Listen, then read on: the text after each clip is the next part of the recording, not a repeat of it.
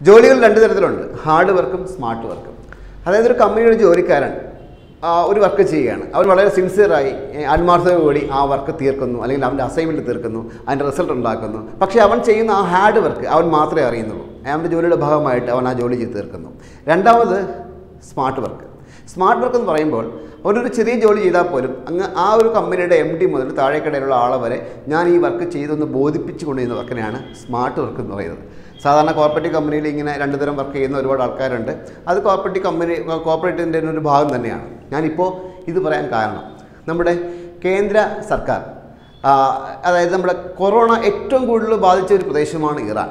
ആ ഇറാനിൽ നിന്നും ഏകദേശം 350ഓളം പേരെയാണ് 2 ദിവസമായി ഇന്ത്യയിൽ എത്തിക്കുന്നത്. എത്തിക്കുന്നത് മാത്രമല്ല, അവർ ചെയ്തൊരു കാര്യം കൂടിയുണ്ട്. അവർ നമ്മുടെ സൈന്യത്തിൻ്റെ സഹായം തേടി.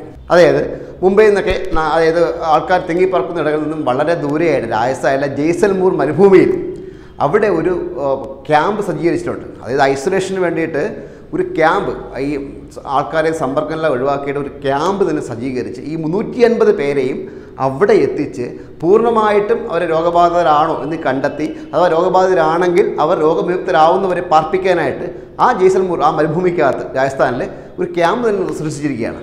അവിടത്തേക്കാണ് ഈ ഇറാനിൽ നിന്ന് കൊണ്ടുവരുന്ന 350 പേരെ എത്തിക്കുന്നത്. രാജ്യത്താകമാനം 56 കൊറോണ ബാധിതരാണ് ഇതുവരെ റിപ്പോർട്ട് ചെയ്തിരിക്കുന്നത്. അത് രാജ്യത്തിൻ്റെ വിവിധ ഭാഗങ്ങളിലാണ്. കൊറോണ ബാധിച്ച വുഹാൻ പ്രവിശ്യയിൽ നിന്നും ഒറ്റ രാത്രി കൊണ്ട് 1000ഓളം ഇന്ത്യക്കാരെയാണ് ഇന്ത്യൻ സൈന്യം അല്ലെങ്കിൽ നമ്മുടെ കേന്ദ്ര മന്ത്രിസഭ, നമ്മുടെ സർക്കാർ ഒറ്റ രാത്രി കൊണ്ട് അവിടെ നിന്ന് ഒഴിപ്പിച്ചു കൊണ്ടുവന്നത്. അത്രയും എന്താ പറയുക, അഭിനന്ദനമർഹിക്കുന്ന ഒരു പ്രവൃത്തിയാണ് ഇന്ത്യൻ ആർമിയുടെ ഭാഗത്തു നിന്ന് അല്ലെങ്കിൽ ഇന്ത്യൻ എയർഫോഴ്സിൻ്റെ ഭാഗത്തു നിന്ന് ഒക്കെ ഉണ്ടായത്. വളരെ വെടുപ്പും ചിട്ടയോടും കൂടിയാണ് ഇന്ത്യൻ ആർമി ഈ കാര്യങ്ങളെല്ലാം നിർവഹിച്ചു പോരുന്നത്. രാജ്യത്തുള്ള എല്ലാ വിമാനത്താവളങ്ങളിലും സുരക്ഷ വളരെ ശക്തമാണ്.